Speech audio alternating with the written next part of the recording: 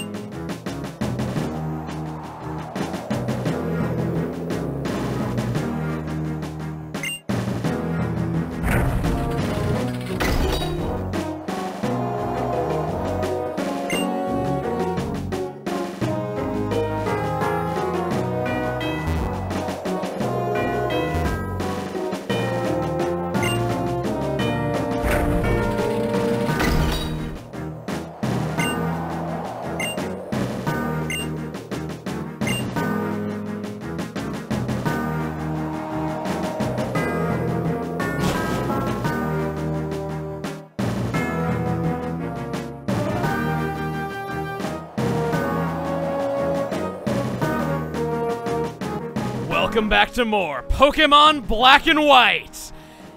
That build-up, just after a whole journey of Black and White utterly killing it with the sound design, that build-up utterly blew me away. I've never gotten tired of it since, and this Victory Road, hands down, best Victory Road, best badge check gates, best build-up ever. That song never stops building up for anything, unless maybe you get into a battle. It's so well done, gets you pumped up for what's going on. Let's get moving. Why can't the sound design be like that all the time, man? Holy Shiftry, or I guess there aren't any Shiftry that live here, so holy Shelmet, but it sounds equally lame either way you go, so whatever it is, I'm just impressed by it. Grabbing a max revive right off the bat. Once again, we have optional use of HMs, and they don't even interrupt the music, so it just gets to keep building, and I never want it to end. Love this Victory Road so much. I don't love dust clouds, however. My gushing certainly overed quickly. First of many battles. Before going to the Pokemon League, let me test my skills. I will do the same on you. That is what you do whenever you meet face-to-face with somebody in Victory Road. Or face-to-face with anyone, really, who happens to have Pokeballs on them and isn't in a town. Whimsicott. With much whimsy, we will take you on. Go on out there, Miss Ottawa, and show her what you are made of. Miss Whimsy versus Miss Ottawa. Don't you know the two beauty pageants they were able to win in order to get those titles? Yeah, no, we're not going to be taken out by any sort of Giga Drain. We're bulkier than that and proud of it. Large and in charge. Sorry, okay, this is what the atmosphere of this Victory Road does to me. Zebstrika. I'm bulky, but I'm not that bulky. Let's have a Terabyte. Can always do with more terabytes in your life. It's very fun having two physical attackers that complement one another's abilities, and they work backwards from one another, where Archeops runs out of steam if it gets hit, Terabyte gets momentum going if it's able to take out one foe. It's very fun, very swell, and just both of these guys have been great fun to use. Love the power trips I get going on with Terabyte and with Zebstrika here. It's obvious there's always someone better. The Elite Four are said to be waiting at the Pokemon League. Wonder what kind of people they are. I feel like even in real life, whenever there's some sort of person in a champion-like position, they're always interesting people. I can't say I've ever seen that they're like a boring champion of anything I've ever followed. I like how they seem to float to the top. Listen, you can slide down the cliffs here. Watch me. Now you try it. Ah, that's a halfway down! I can't do it! You can slide down the cliffs here at Victor Road. It takes some nerve the first time, but it's fun. I can slide down, but he sure can't. So that's our mechanic here, is we're climbing up a mountain. We can slide down the mountain, but we can't go up. It's like hopping down ledges on routes, but extreme. Ooh, gimme. Dusk, whoa! Shoot, a dusk stone. We just got one of those for Chandelure. Wow, that's incredibly extreme is what I'm going to go with right there. It's deserving of multiple adjectives to describe. Gonna go over and I'm gonna get this item. Grabbing a rare candy. Usually I'm one to use my rare candies in Victory Road. If all you intend to do is go after N and try to stop him, then sure, that's a good plan. Use up your rare candies because you're gonna get the most experience points possible out of them. If you wish to keep going with your Pokemon training career, however, even a little bit longer, I would recommend that you save your rare candies. As such, I'm not going to be using mine up right away like I usually do at this point. Just wanted to say that really quick in case you were expecting me to use them. I think it is better to hang on to them. Moving right along, we got a hidden item, an Ultra Ball. Exactly what I like to see. These hidden items are once again killing it. Sorry, I can tell that I like this. At the expense of not only gushing, I really want to know what that guy says. At the expense of not only gushing, I really don't like how much of a trap that is. I don't want to sour the mood when we're up ahead in our final battles.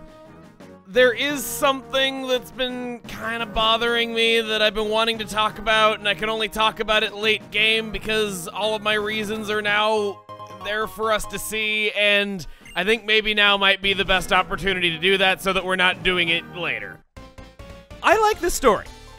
I totally do. I think N makes it. He's a great antagonist. We haven't had antagonistic rivals in Pokemon in many years, and I gotta say, I really miss him. This is the last time that we really had that, and it was done very well at this time. I like how N's an antagonistic rival, and also making him the boss of the team that you're fighting against to save the world.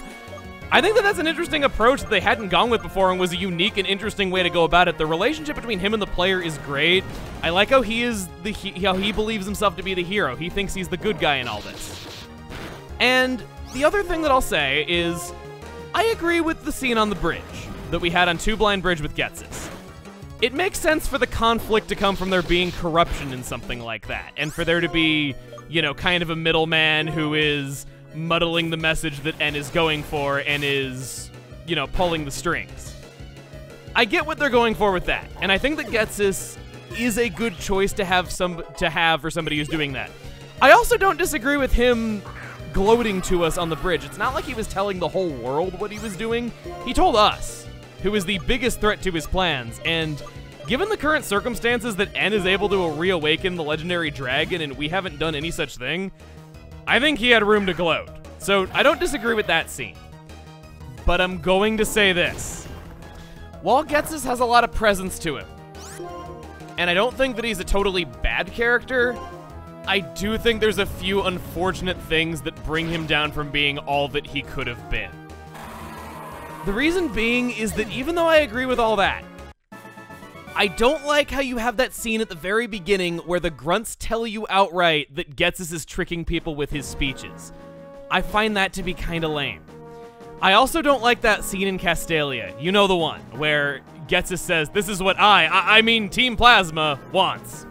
I do like this guy, however. I like how he's still screaming the same thing over and over again to himself. I like to think he's doing it in rapid succession, but I think that that's kinda lame, because I get that they had to establish that Ghetsis was up to something. I think the scene on Two Blind Bridge was fine for that, so that way this whole conflict wouldn't just come out of nowhere at a later point. I understand why they did it, and I think it makes sense, but I think they did it just too much, and it comes off as a little bit forced because of that. That is the thing that I don't like about the story, and maybe that's a big deal to you. Maybe the scene with the two grunts at the beginning just felt especially forced to you, and it might have just been better to see them kick the Muna to fight them in the moment. If that's how you feel about him, maybe I can understand why you don't like the story all that much. I think it hinges on how much you like N. I like it overall because I think N is a fascinating character and just all around really interesting, and he is enough to make it for me. But I will say that if you have problems with it, I feel like now I can say why without totally spoiling everything that was going to happen. I didn't want to say things about it when we encountered those grunts in the Dream Yard, because we didn't have the scene on the bridge yet. I didn't want to say anything about it in Castilia, but if you didn't like those details, I was right there with you, and I feel like now I can say that. All right, I just wanted to get all that out before we did that, and wow, how daintily holding your crotch you are. I deserve to go down for that one. All right, a lot of grass types that we're running into. I think, yeah, you're a pure grass type. Let's have Healbert the Hero take you out. Let us do this with much aplomb. Love that word. Ooh, Quiver Dance. That's bad, that's bad, that's bad. One of the best buffing moves in the game, and we know how well I've been doing against those lately. Buff special attack, special defense, and speed all at the same time. Ooh. Back when we went over Lilligant, back all the way in Pinwheel Forest. Sheesh, that's a long time ago. I praised it for that very reason, and yeah, for good reason, I'll just say that much. All right, well, getting back on track and getting back into my enthusiasm for Victory Road, we have the final Pokemon that can join you on your travels and join your team before you go on to take the Pokemon League and catch up with N.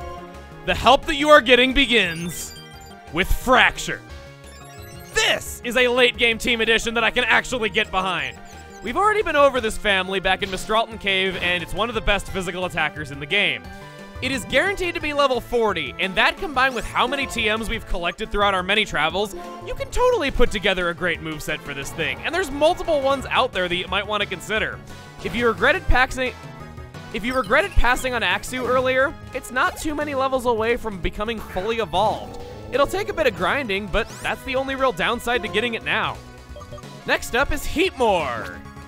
Do you even remember that this thing exists? Like, ever? I know, says the guy who's using Cryogonal. So what does Heatmore do? Not a lot we haven't seen done better from other fire types. In a land dominated by Chandelure and Darmanitan, Heatmore finds itself being more comparable to Simisear, and even that's giving it some credit. They have almost identical stats all the way around, except that Heatmore has about half as much speed as Simisear. Even worse than that, Simisear actually learns a lot more TM moves than Heatmore. You'll want to use your Fire Blast TM on this one because its fire moves just utterly stink until it's at ludicrously high levels. The only redeeming quality that I can think of is that it's kind of cute how an Anteater Pokemon learns Bug Bite, but I just find this one to be one of the most unnecessary Pokemon ever created. Even if you've heard it has good type coverage, pretty much every move that would make that true isn't available until later games on it. Seriously, you're better off just forgetting it exists, and you're probably gonna do that anyway.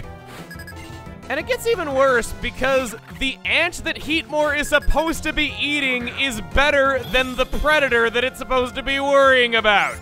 Durant is awesome. Bug Steel is and always has been a very likable type that is only weak to fire, is immune to poison, and has loads of resistances. It works out nicely with how tanky it is, and much like my little special snowflake Cryogonal, it's actually pretty fast and will outspeed most other walls.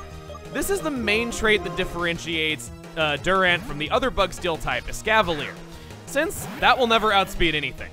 Durant can outspeed a lot, avoid unnecessary damage, and not have to be on a team with Trick Room in order to do it.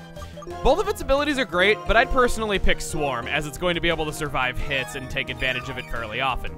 As for moves, it starts with Iron Head and potentially X-Scissor if you don't want to use your TM on it, which, actually, that makes no sense though, so never mind. It might as well start with X-Scissor.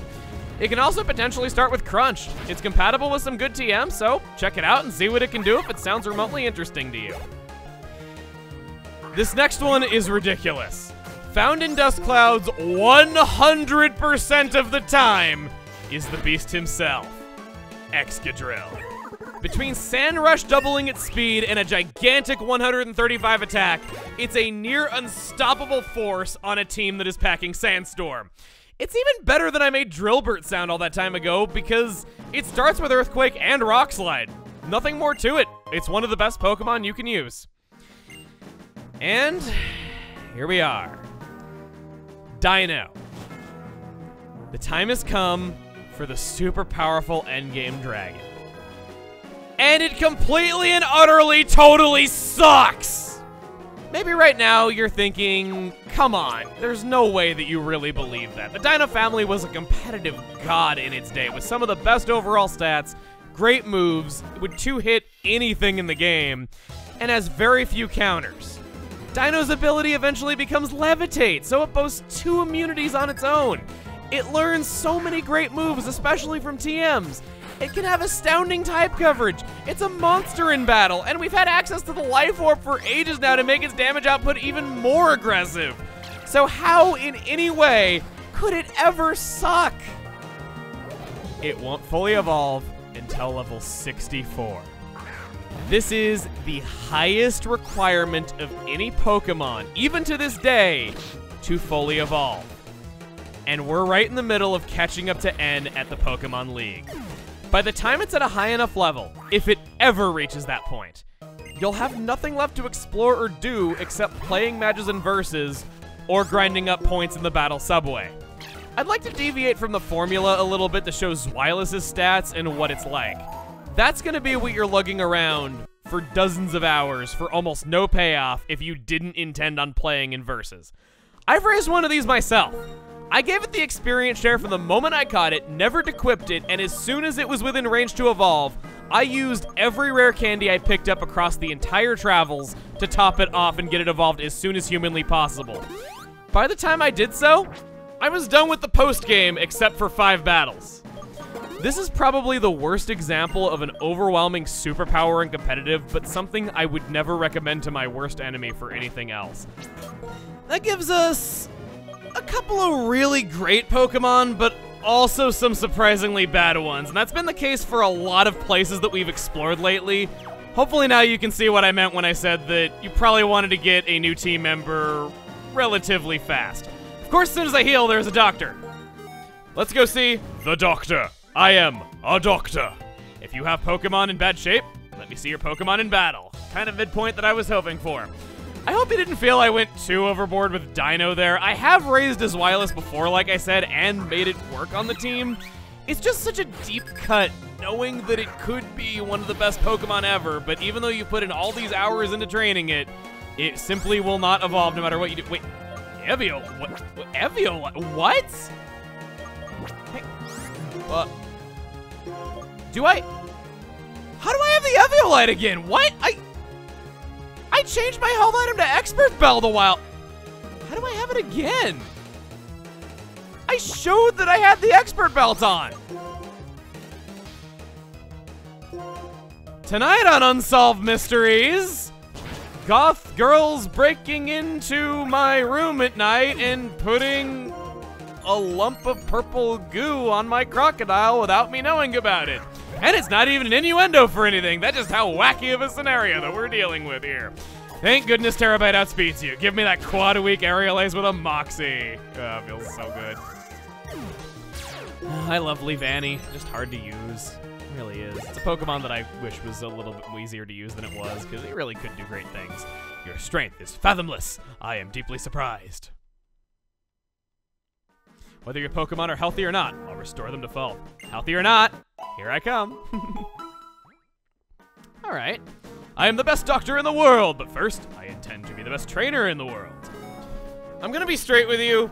I got so carried away into just being into Victory Road that I played and played and played and played for like an hour and didn't realize how much time had passed. So with this being a midway point, I think this is a pretty good dividing line so that we don't have this go on for way too long. So next time on Pokemon Black and White, we'll be seeing the other half of Victory Road. See you guys then.